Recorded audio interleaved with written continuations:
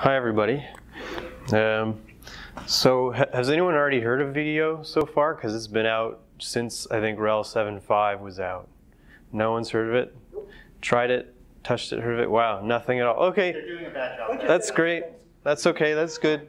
So you could tell us anything. I can tell you anything. I could tell you it makes waffles and you'll believe me. Yeah, does it do blockchain? You know what, just to satisfy the buzzword, I'll say yes, and then rescind it at the end of the presentation. Okay, so if this works well. Don't we have no repeat? Yeah. So this is me, a quick overview. I'm not the most experienced in the field, but I've had enough time to know when there's some good things and some bad things. And I think my favorite part is that I grew up with Windows. My first actual PC was one of those little, I don't even know what you call it anymore, the little cubular Mac, just all self-contained. And that when I had that crash too many times, I moved on to a PC which had Windows, which cost something like $4,000 back then, and now you get the same thing for 80 bucks.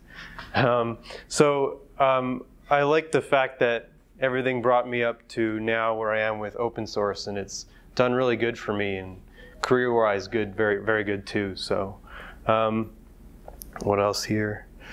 So VDO, we're gonna cut right into it. That's too far.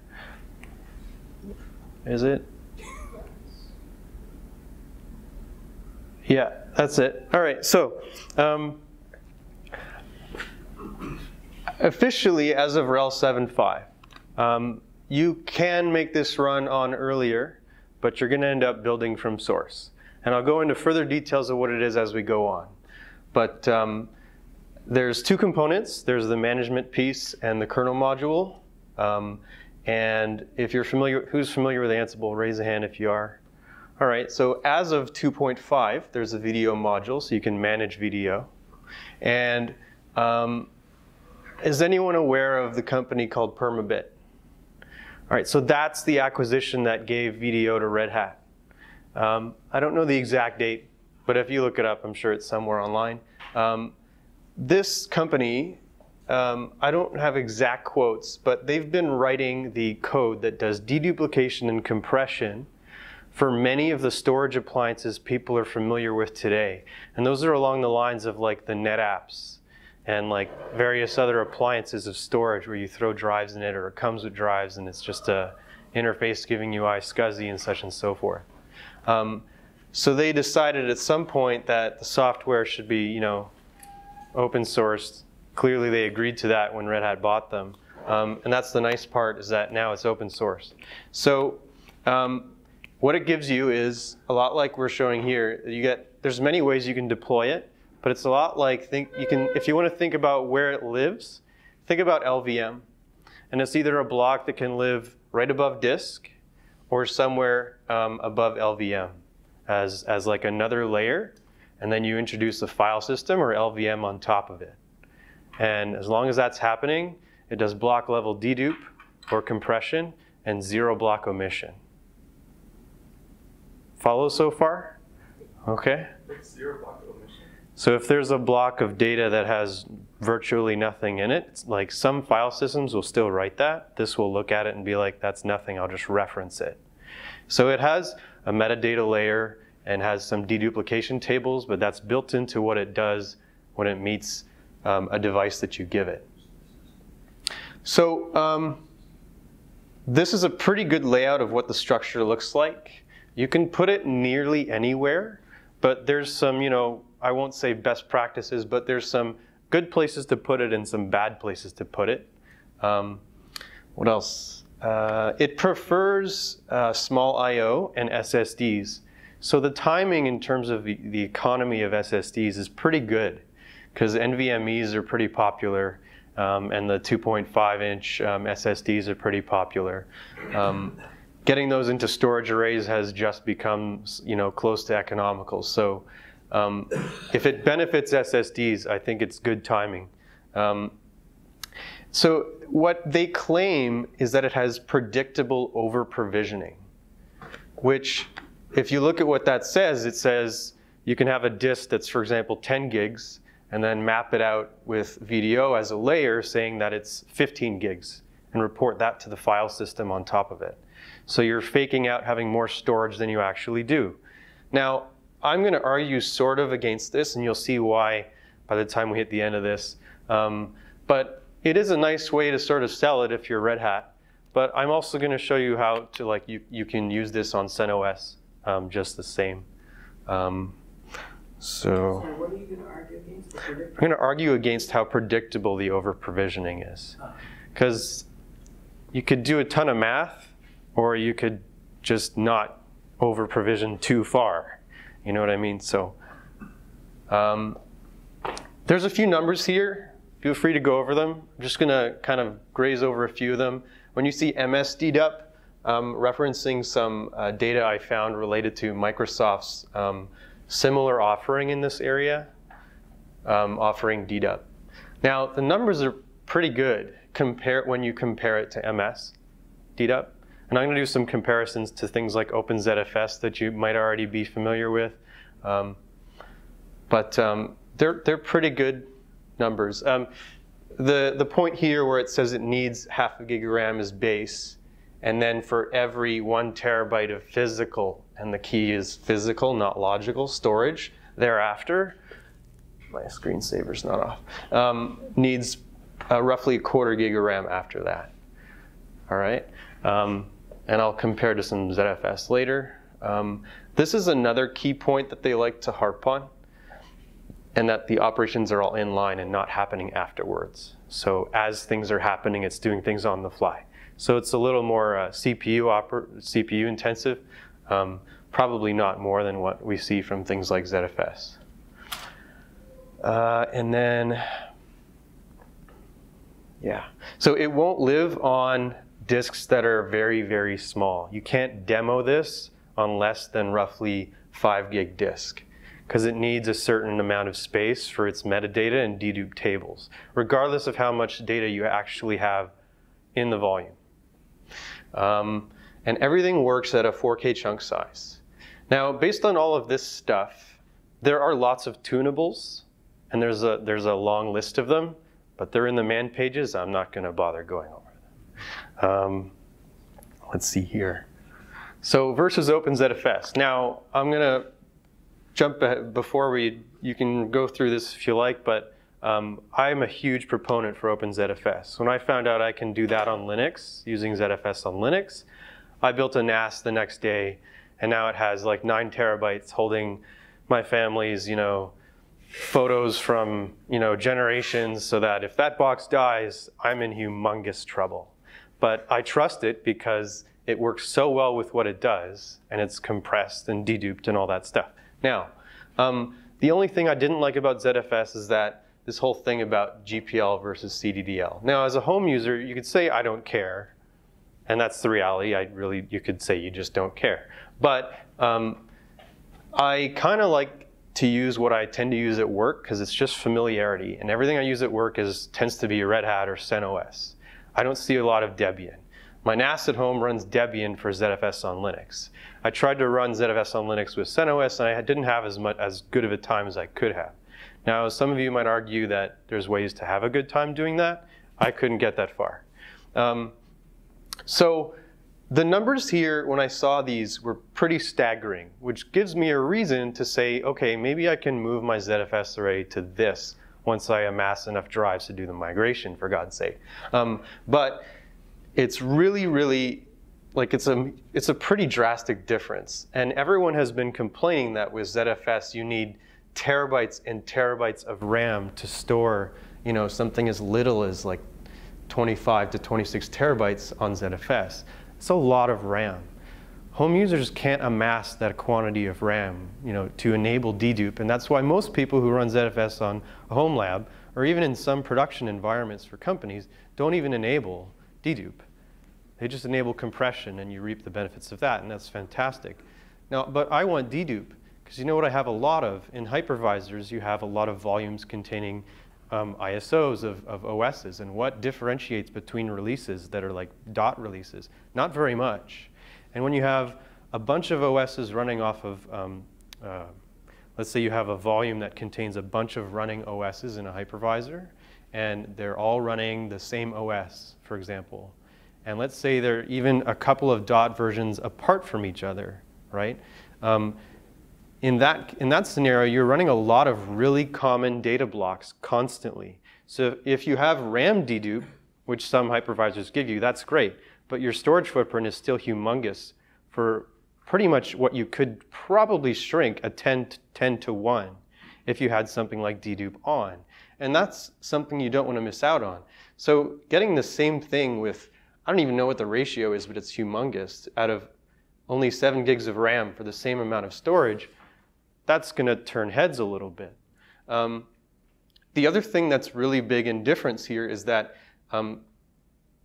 everything ZFS does tends to be, they do the dedupe after compression. So it's not all in line, right? And VDO, again, like I said, it does it in line, so it applies dedupe before compression, so that data is only compressed once in that line of putting it to the disk. So whenever it sees the same data again, it references it with metadata.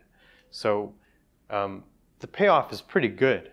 I like what they're showing. It's nice. Now ButterFS, it was, or probably is soon, deprecated in RHEL. So Red Hat made a decision from the enterprise perspective that ButterFS isn't really prepared for production use. As a home user, I have used it, but not in a critical situation. Some people have played with it, and a lot of people were hoping it would be sort of the answer for open source, really good quality storage layer, but it has great features, but it hasn't quite been fully fleshed out.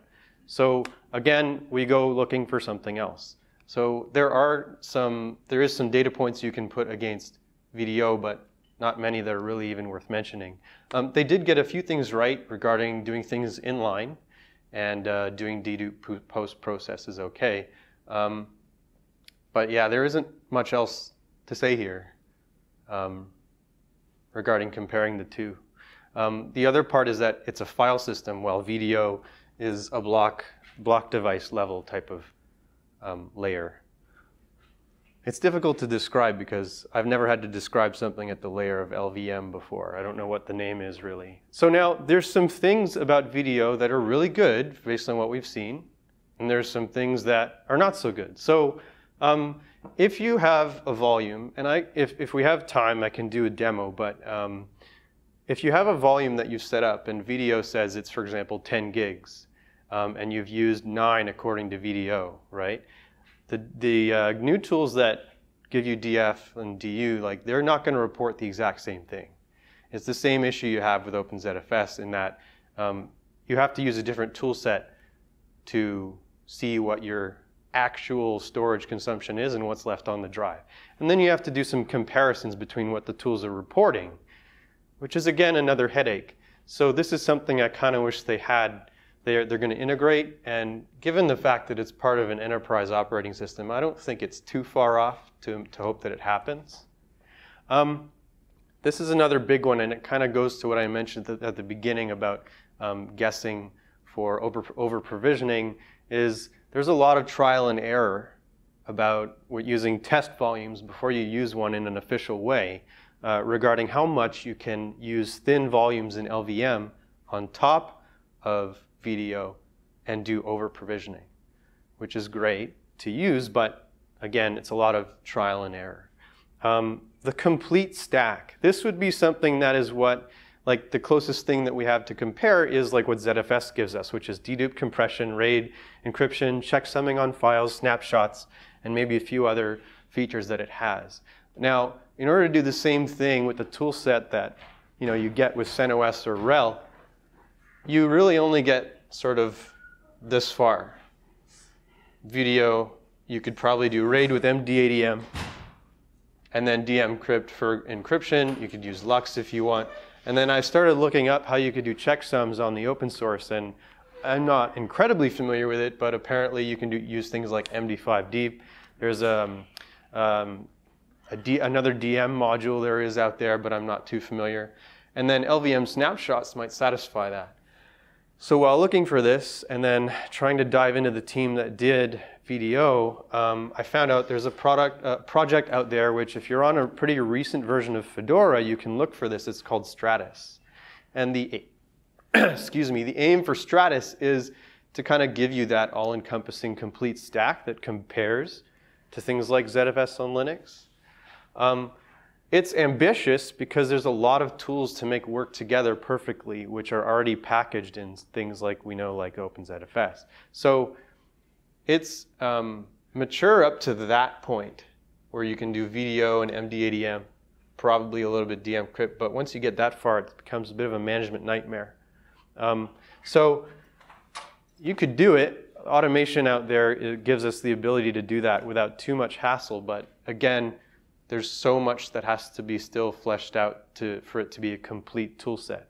But I'm really happy from an open source point of view here that like I'm glad this is a community that exists now where they're going to accept code and make this project a thing. That's their address. It's currently in what they haven't described yet. It's in a pre-production stage of alpha or beta. So this other one is kind of just a nice to have, but still on my wish list, the web UI for all the distros. Right now, if you run Cockpit inside CentOS or RHEL, you'll get an integration that you can see to spawning just VDO volumes, which is really nice for if you don't want to get to know all the command line commands. But I would say the answer to that is, why are you on Linux if you're afraid of the command line? But still, it's nice to have because then it helps you with some of this, the guessing and understanding the size and the consumption. So it's nice to see a graph once in a while. And I'm curious if anyone else can think of something that ZFS or another file system might have that you think should be in this type of tool. And when you answer, maybe think about talking to these guys. Replication. Yeah. Replication. That's the one thing that's missing from that stack list is replication. Okay. So what's the equivalent of that already exists? Well, ZFS send and receive. Mm-hmm. If you're in the NetApp world, it's snap mirrors. Mm-hmm. But yeah, there's I don't see anything in what you've talked about replicating one set of blocks to another set of storage. Yeah. Yeah, there is none. And I mean, unless you do some clever work with LVM snapshots, I don't think there is a way to do it. And I'm talking about even outside of things like NetApp. But yeah, go ahead, you had one? Yeah, revision control. Revision control? Could you snapshots? Like managing snapshots in the tool itself?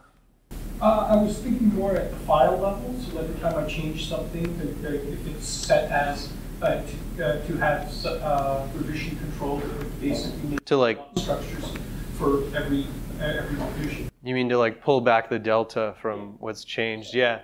So yeah, like that's a feature I'm familiar with in ZFS, and it's something I'm sure they could work into this when they figure out probably checksums, right? So they can compare. You had one?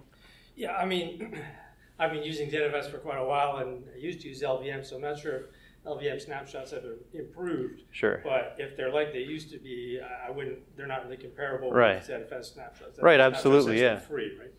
Yeah. I guess the other thing I would say is just, hierarchical storage management, right? The ability in ZFS to carve up your storage into essentially directory hierarchies can become, file systems, right? Yeah, yeah. Data sets and all that, yeah. LVM data sets don't give you that. That level of flexibility. Yep.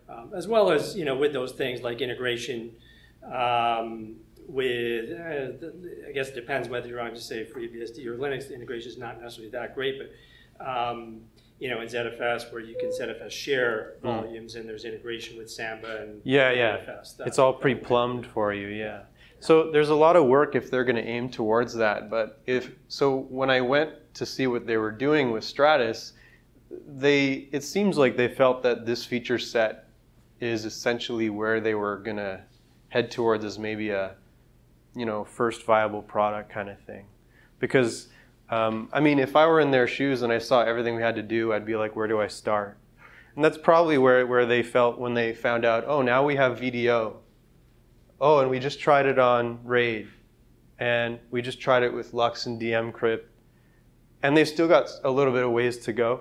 But so, yeah, and it's not, no, absolutely, it's, in all honesty, they have some ways to go, but I think it's good that they at least have the effort in place.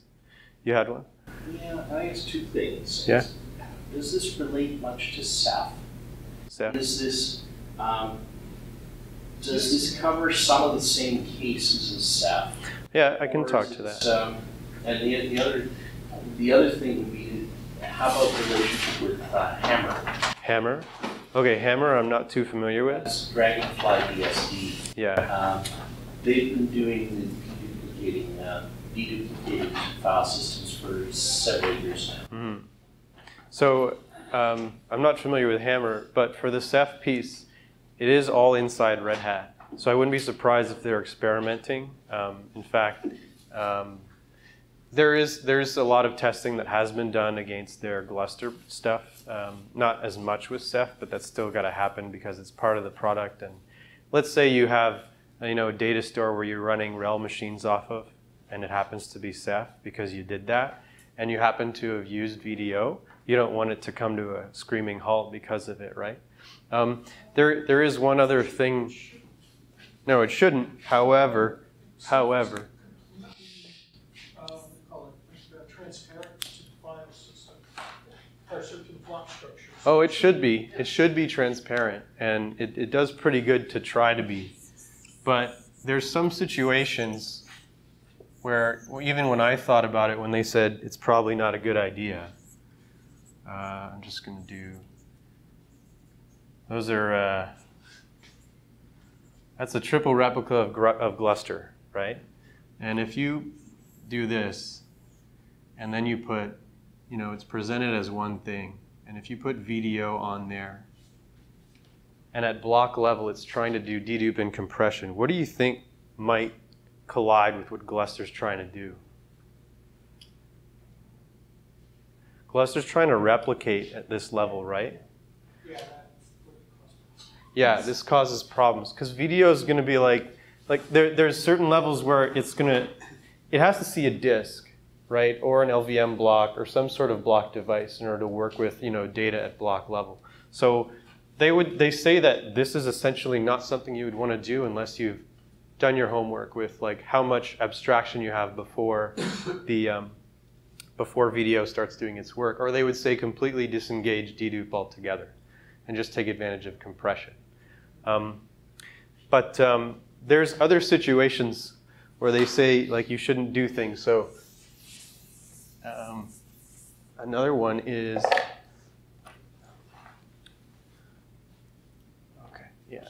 another one is, let's say for example you've got VDO here on a disk, right? Up here, and then you do LVM thin. You don't want to do VDO again. Obviously not, right?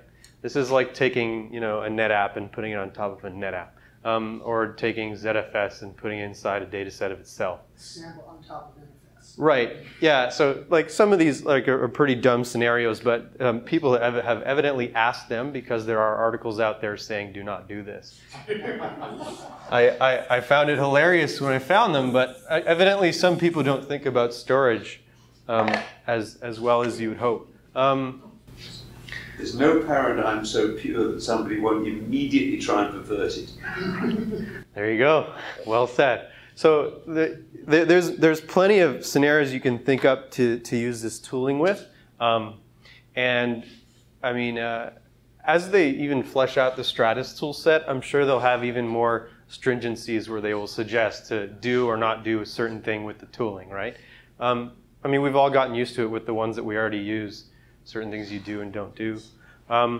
But see, I like this tooling because it's in its infancy, so there's a lot that can happen in terms of changing it from an open source perspective. Right now, unfortunately, they only put it out on GitHub so that people can build from source the packages into your distro. So you can do this with I haven't tried it with anything but CentOS or RHEL 7.4, 7.5, and 7.6 myself. But because you can build it from source, if you're better at package building than I am, and you may very well be, you can probably build it for any distro. You're talking specifically about Stratus as opposed to VDO? No, I'm talking about VDO. Talking about VDO. Stratus as a full, like as the product that they've sort of got in alpha stages, I'm not going to try right now. I'm purely consuming VDO. So on my day-to-day laptop, I use KVM to do some Windows VMs whenever I need them, and I have that volume where all the VMs live on a VDO disk. So what I did is I have, I'll just show you. I have an LVM chunk out of my SSD, right?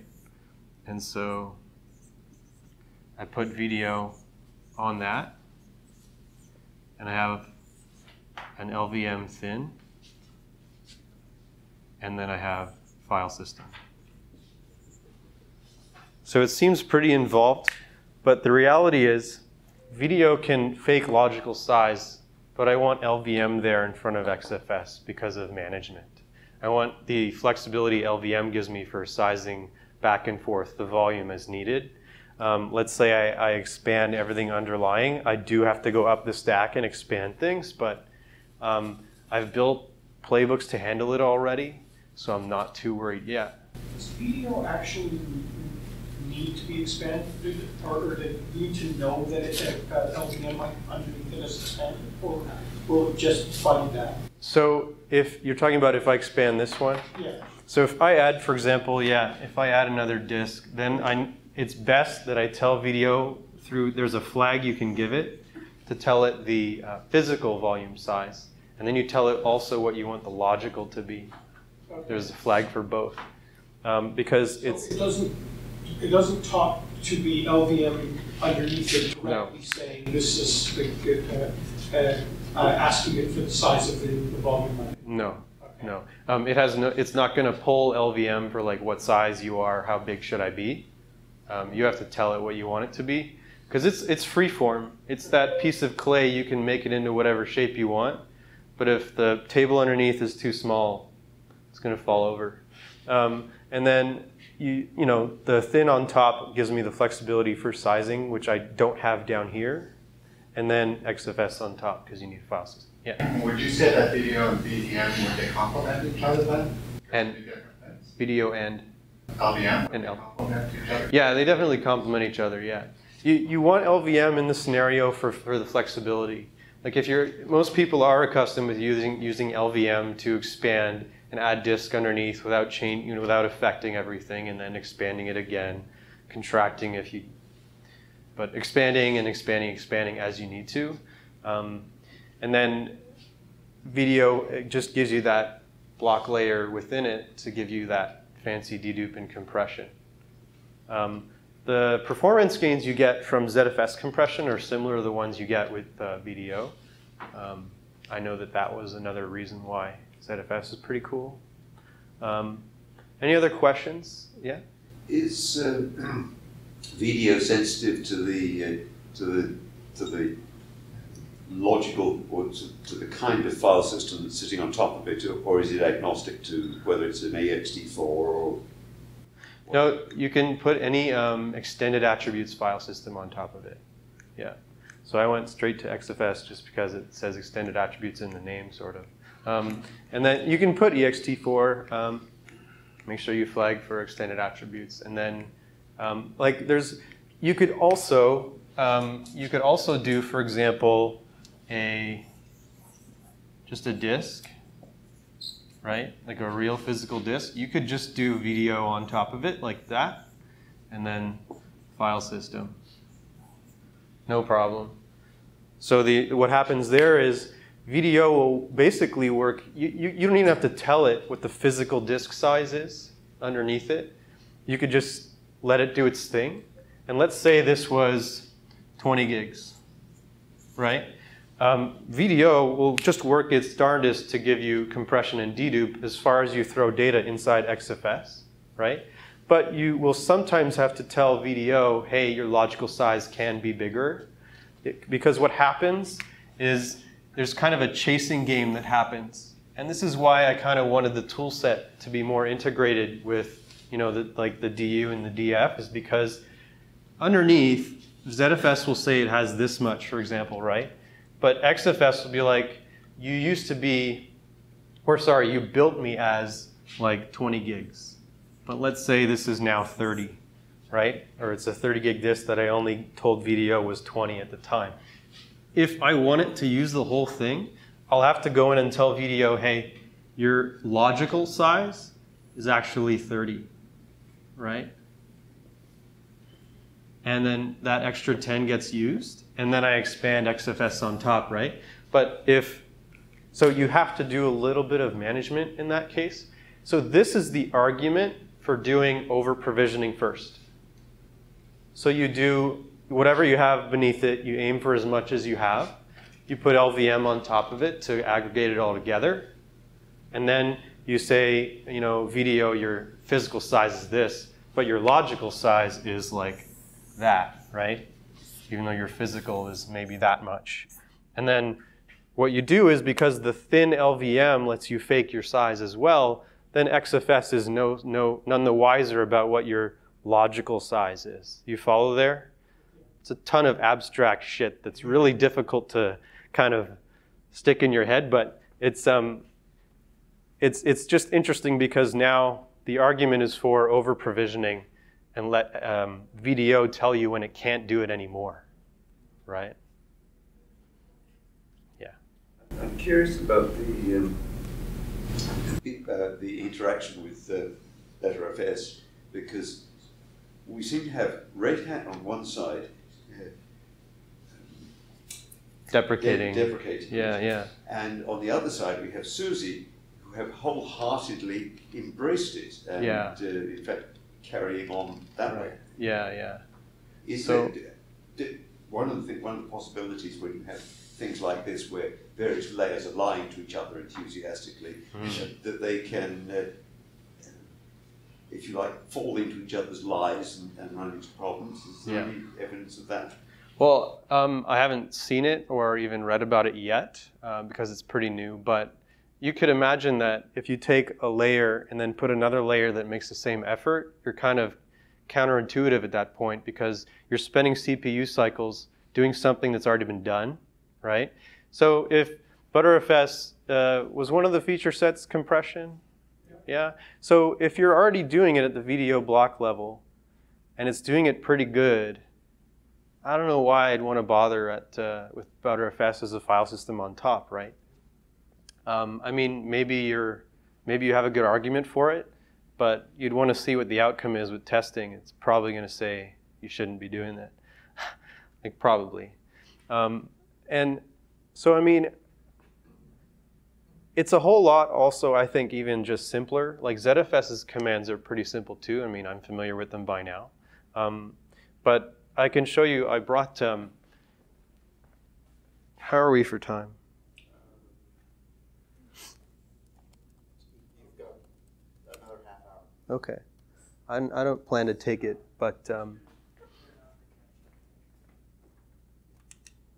I'm going to get to one other thing, but I want to definitely graze on this. So if anything here doesn't stick out to you as a decent use case for it, or you have another one you can think of, this is by suggestion of customers I encounter, and also by suggestion of just colleagues. I mean, some of them are pretty obvious, but then some of them could be pretty elaborate. So the one that I think really sticks out in like current day is probably cloud consumption. Because what's everyone doing now? If they're going to start gobbling up cloud instances of whatever it is, RHEL, CentOS, and then if you can build it for another distro, sure, you can use VDO.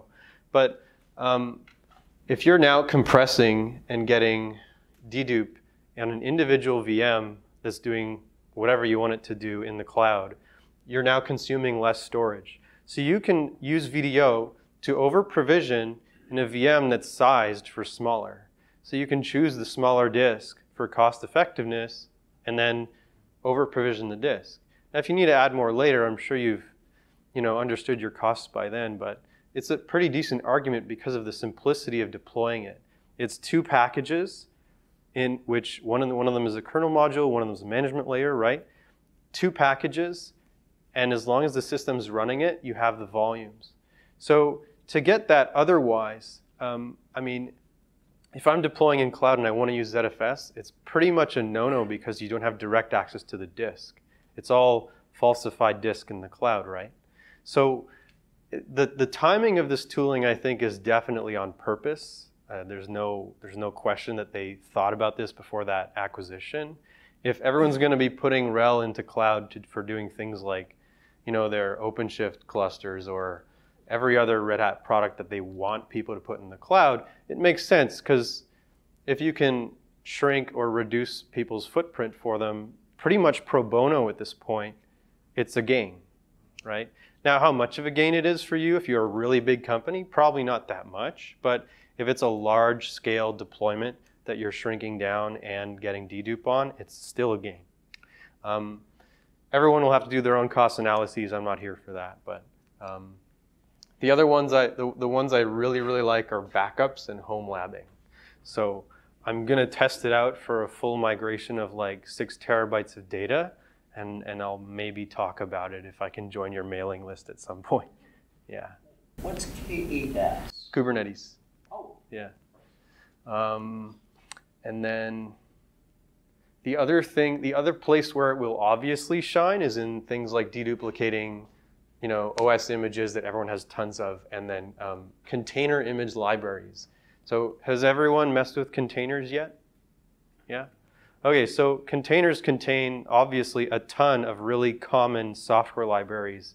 Every one of them at least runs a little bit of shell. So you're deduplicating at very small block levels, like small quantities, which is what VDO even prefers, small I/O. So the gains are there to be reaped. So the other part that I had was, this is what it looks like, pretty much to make it happen in this method. So here I have a disk. You just give it a name, and that's the logical size. So the disk that's probably sitting on that I gave it is probably 16 gigs. And I said, make it 18, just for shiggles. And then BG create is, and LV create, you're already familiar, PV create, that's your LVM layer. And then XFS gives you the file system, mount it to a directory. And then these are the commands you'd use for gathering stats, seeing whether you have compression and dedupe on, and seeing what the stats are on the volume. Now, time constricted, I'm not going to go into the demo, but you can see more or less from this what I'm talking about with the tooling being conflicting. So I highlighted the ones that kind of really stick out. So this here is your output from the VDO stat command, and this is from your DF. So actual file system is reporting like this, and VDO is reporting like this. Just take a gander and questions, comments, concerns, discussion.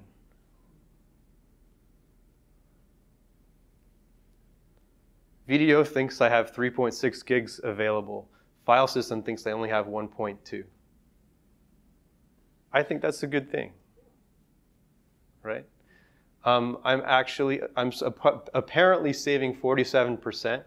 That's based on compression and dedupe being on.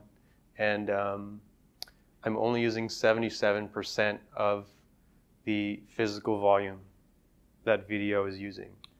And yeah, so you're when you hit 100%, yeah, you're probably at that point, can you increase the VDO logical size? Yeah. Increase the file system so size? there's different ways to attack it. And once you hit 90%, you probably want to be thinking about it. I did this for test case, but you should probably go underneath and start expanding the stack underneath, and then finally the file system to accommodate for this. But the reality is when you hit 100%, this is probably going to only be at 80.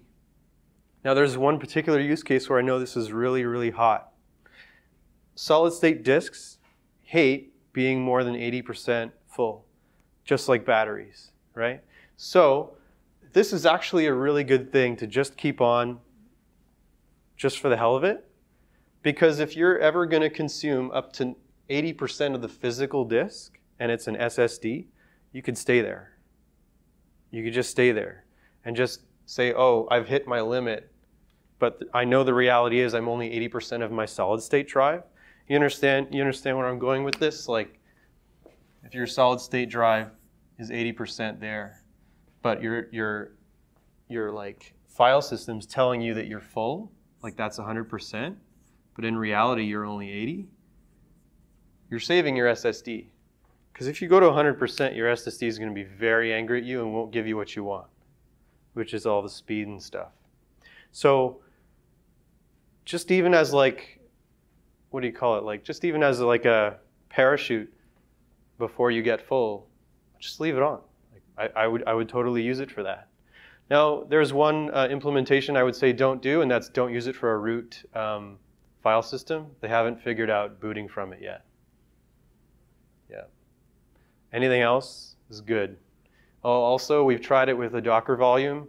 Doesn't seem to like it. Docker volumes are very picky. There's a lot of testing that has to go into that. This shows you kind of the layout. You can ignore everything here up, but from VDB down, this is the disk that I gave it. You can see the LVM layers, and where you see tdata and tmeta, that's because it's a thin volume, right? So on top of that is, in the end, the VDO volume, the test VDO one. So what do you think? I can see a use for it. I've got an image store, either Nexus or Artifactory. Right. It's full of redundancies. Yeah. You probably got a ton of artifacts that are all very, very, very similar. Why not deduplicate and compress? Yeah, exactly, yeah.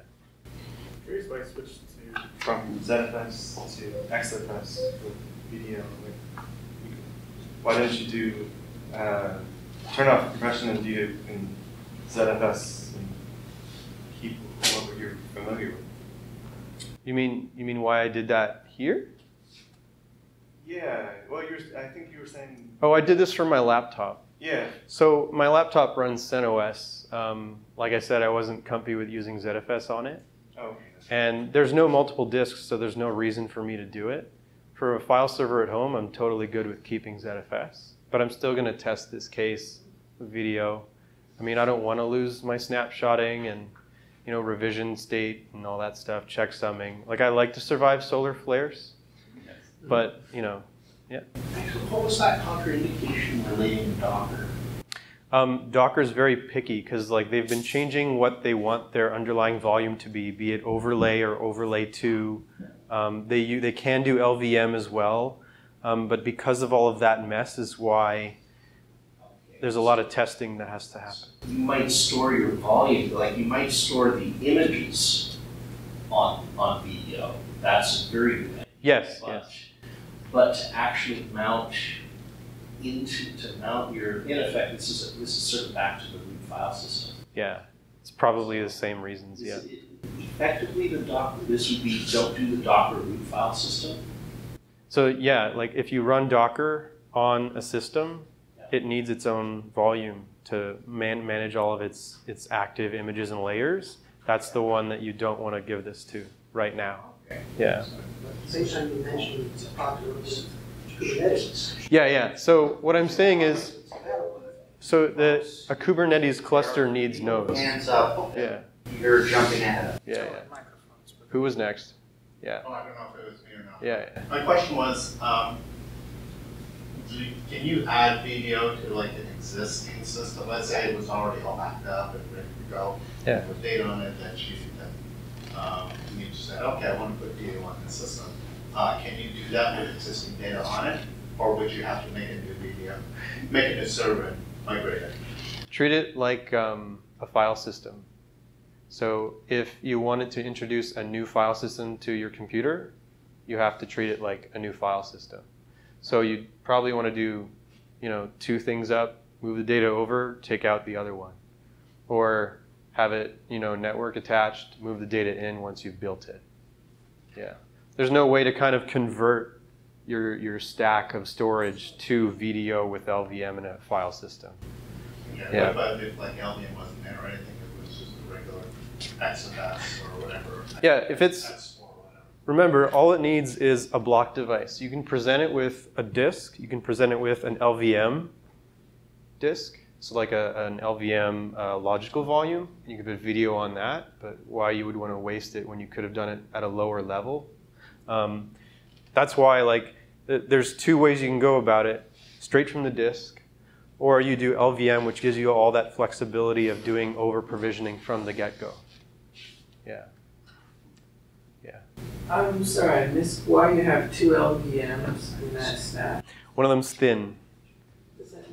So a thin LVM is how you do, it's not concerning itself very much. It's logical marking of storage. It's not concerning itself very much with what the actual storage is. It's like, this is what's known sort of as pre-allocated.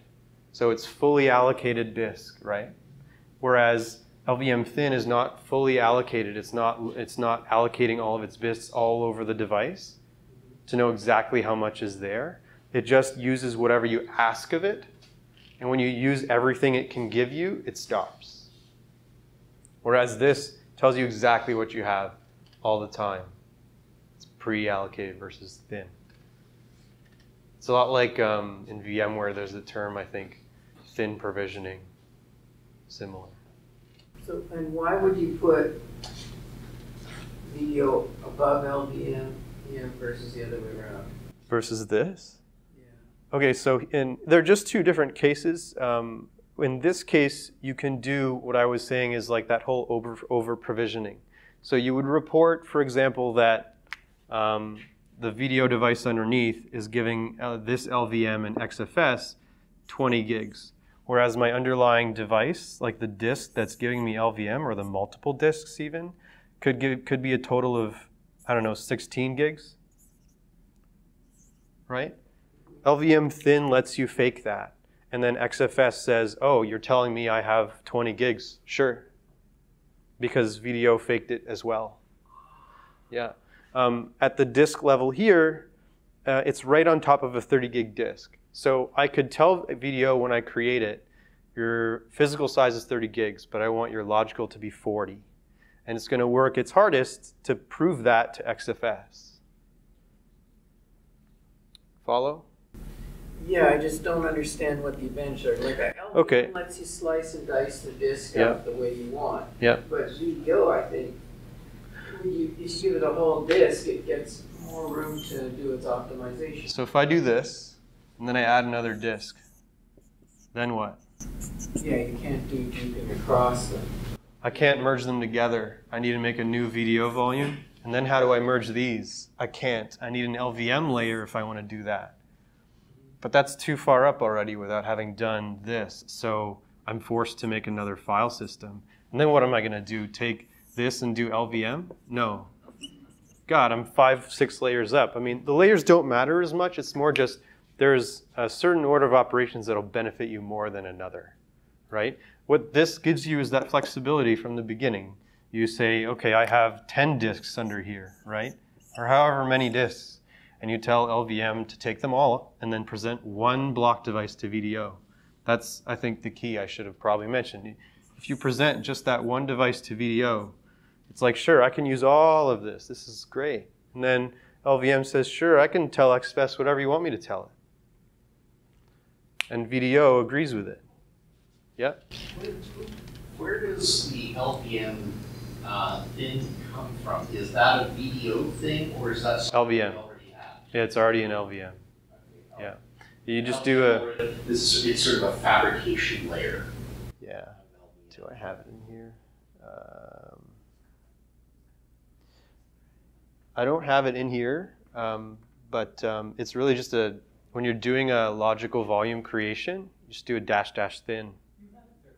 Do I? Okay.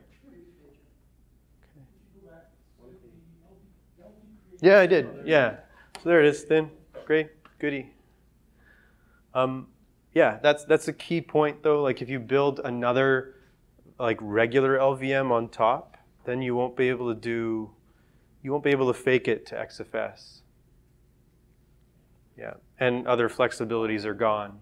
So LVM has to tell the truth. LVM DH is the part that we explicitly give permission to lie. Yeah. It is lies, yeah. It's a useful lie. Cloaks, shadows, and lies. So what is VDO? Hold on there, our hands waiting. There were others? I just wanted to, the question that was asked over there about how would you convert, I wanted to make a suggestion.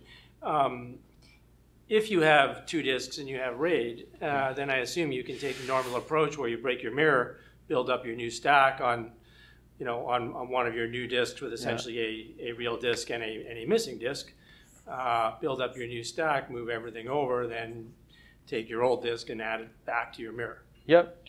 Everything underneath here could be RAID. You could probably do RAID and then present it to VDO too. I also want to mention, I really asked a question what you thought. You had a bunch of use cases, and it just kind of occurred to me because you're making the comments about deduplication and ZFS not being good for deduplication. Have you thought about the idea of using VDO over ZFS volumes? Yeah, that's a good one. Yeah, I'm going to write that down when I finish. It's a good one. Because, yeah, with both tools running upon each other, you could choose the better of whichever one you want. There's nothing wrong with that, because if you're going to put LVM on top of ZFS anyway, yeah, it's a good point. Yeah. Hey, that's why we have these meetups. Ideas. Is it LVM on top of ZFS, or is it? Well, ZFS volumes is a good use case for this. As opposed to ZFS datasets. Yeah. Because ZFS datasets are endless, right? Like they don't actually report a size, truthfully. So you need a specific size to tell VDO, hey, I am this big, but you can lie about it being this big. VDO is... Your use case with virtual images, right? Virtual machine images. You could create a ZFS volume where you're going to dump a bunch of virtual machine images, put your VDO on it, put a file system on top of that, dump all your images in there. And in that situation, I'd probably turn on dedup on the VDO level, and I'd probably use compression on the ZFS level, because I have the choice of gzip 9, because that's fun. You had one? I was just curious as to what is VDO presenting in your LVM, VDO, LVM thin. What is it presenting? Well, it's acting like a block device. Oh, okay. It's acting as though, like, just imagine it wasn't there and LVM was just presenting a value to thin. Okay. It's just that it will have a limit that it's faking to thin. Yes? If you do compression on a layer above it, are you likely to prevent the deduplication from working? Yeah, so I guess that's another argument that might work, actually, that you have to kind of figure out what's happening. Because for what you were mentioning about volumes with VDO on top of ZFS volumes, then yeah, you have a good point that if one tool is cognizant of doing all of its dedup and compression, but you take it away and have another tool do it at another layer, you're kind of sacrificing that it's all encompassing in one, and then you're probably going to have conflicts even more so with consumption versus availability, because then, I mean, if you want to use regular non-specific tools to figure out how much is left, you're right, it's going to be even more of a headache.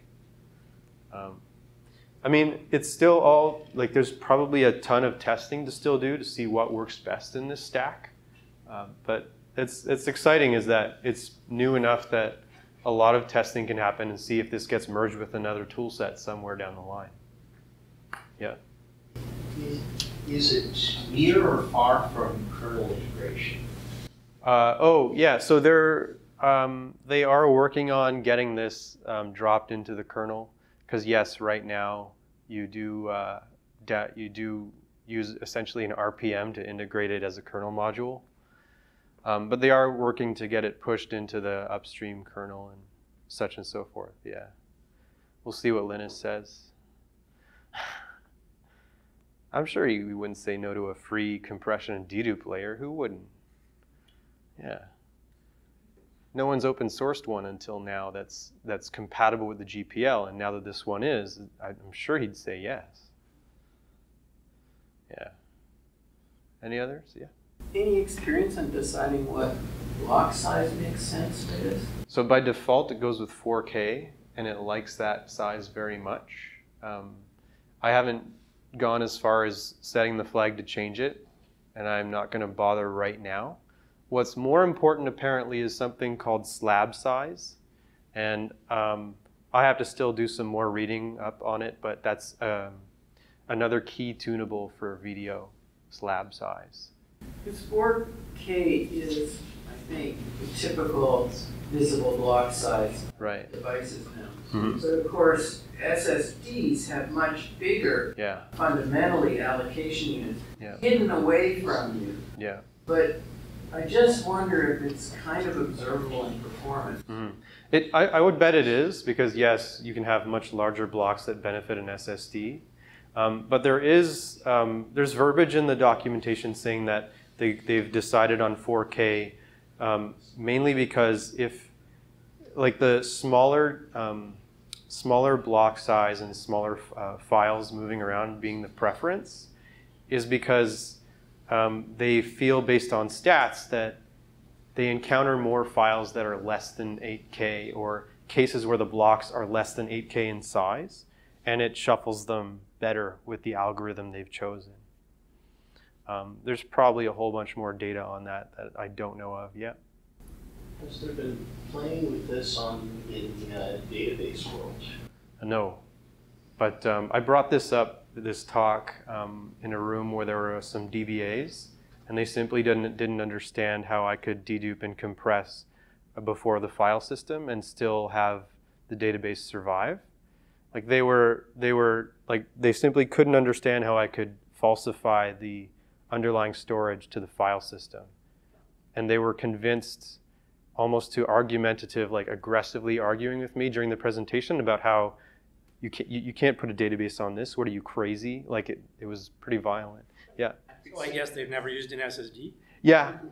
I imagine it. I could imagine it driving crazy in a number of ways. So I could see it driving and deviating crazy. Sure. But I think that it sounds interesting. Yeah. Yeah. Because if only for driving crazy. Yeah. There you go. Everybody has a DBA that they both love and hate. Yeah. I think we're done. Yeah.